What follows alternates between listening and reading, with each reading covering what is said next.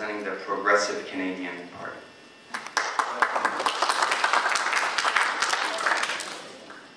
I'll have to use the first 1 minute of my 3 minutes to make a friendly nag. Up until an hour ago, I had other plans for this hour because nobody had told me there is such a thing here. And only 2 days ago, when things came out in the newspaper, yesterday I received an email saying, "We didn't know you were nominated." I guess anybody in my community, unless they were in coma or some accident, something, everybody knew that. Everybody has been putting up with my picture the last 4 weeks in the newspaper and everything. Anyways, back to myself. I met leaders of Progressive Canadian Party just recently, and I found that we have certain things in common.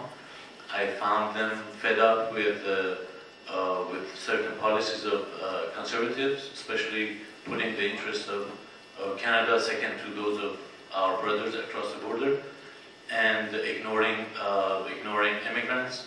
These are the things that I found that they didn't like with Conservatives, and I also found them fed up with just giving empty promises, which Liberals are normally famous for. So I found several things in common, and I thought I accepted to go and represent them. Still, I feel myself kind of independent because for so many details, when I talk to them, they refer me to people. They say, "Hey, if you are in that riding, if you know what people are talking about and their concerns, go and consult with them. You're not there to represent just a few people, you are there to represent thousands of people."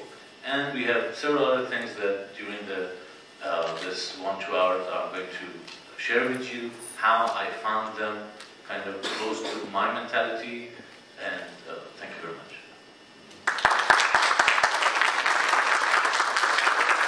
Thank you. Now to Mr. Jake Carnes of the Conservative Party. Good afternoon, everybody. First off, my apologies for being a couple minutes late to this event.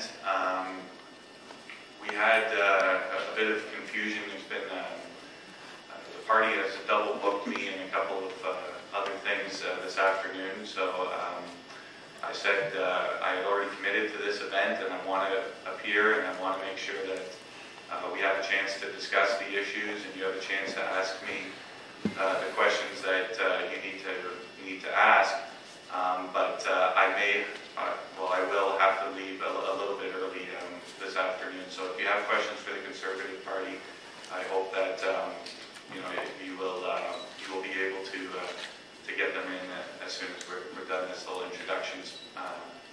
And the introduction for me is that I have been involved in politics for about a dozen years now, ever since an incident in Scarborough where I grew up, the tragic death of a friend of mine who was viciously murdered at the Kennedy subway station platform in a case of mistaken identity. The murderer thought he was going after somebody else, and my friend was lost. And when that murderer received less than 4 years of prison time, it shocked me so greatly that I was adamant that I would not give up until our justice system was corrected.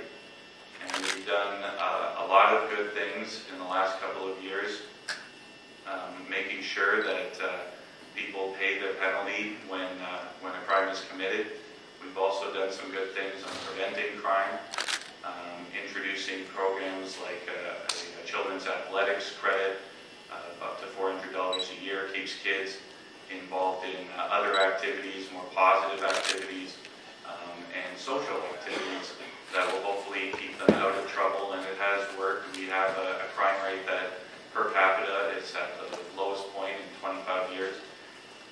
But there is no doubt that crime will still be committed. It will always be an issue, and it's something that I feel strongly about, that we need to go further, and when these people commit these atrocities, that they are punished appropriately. So Conservatives have a plan for that, and I look forward to talking through a few more issues. My time is coming up, but I definitely will discuss as many immigration-related issues and community-related issues as we possibly can this afternoon. So thanks very much for your time. Thank you very much.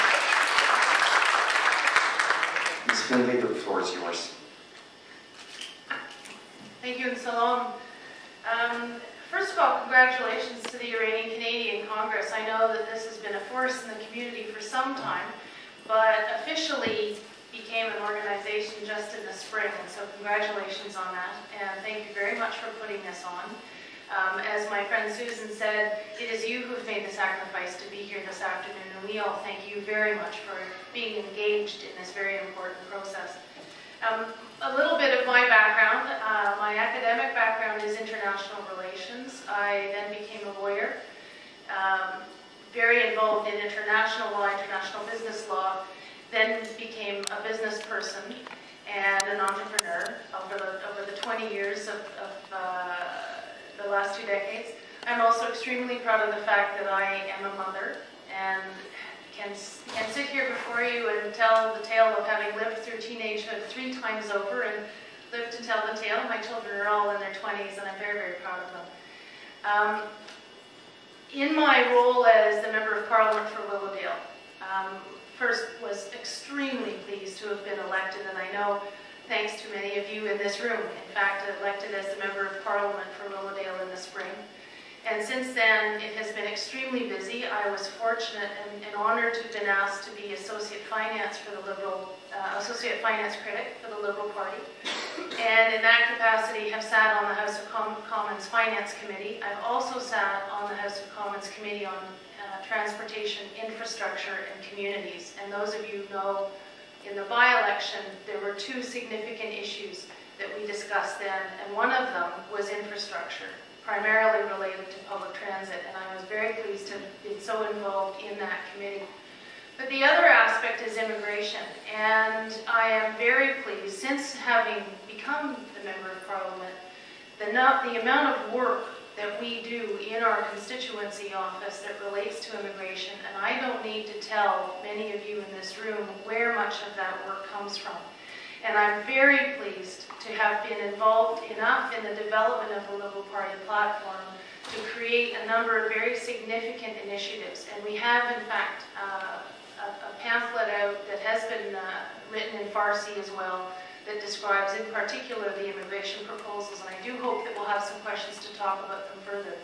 But in an effort to deal with, as we know, much of the backlog has occurred with the Iranian community, real challenges with the visitor's visa, in particular thrilled about the proposal of a 5-year renewable multiple entry visitor's visa. It makes a huge amount of sense. But I'm also pleased that we've hired Lily Pourzand in our office, in our constituency office, because she is affording us a direct link to the Iranian community, which I hope we'll be able to do after Tuesday as well. So thank you very much, and I look forward to the questions.